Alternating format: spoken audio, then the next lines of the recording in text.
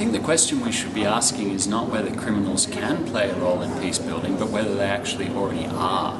There's lots of evidence to suggest that in countries like Sierra Leone or El Salvador, groups involved in criminal activity have been involved in peace efforts and peacemaking processes.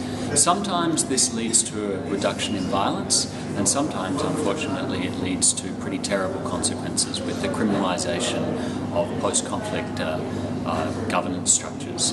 So we need to be thinking about how different criminal strategies are leading to different dynamics of exit from conflict, and what role there might be for peace builders in tackling those different criminal strategies, particularly in post-conflict settings.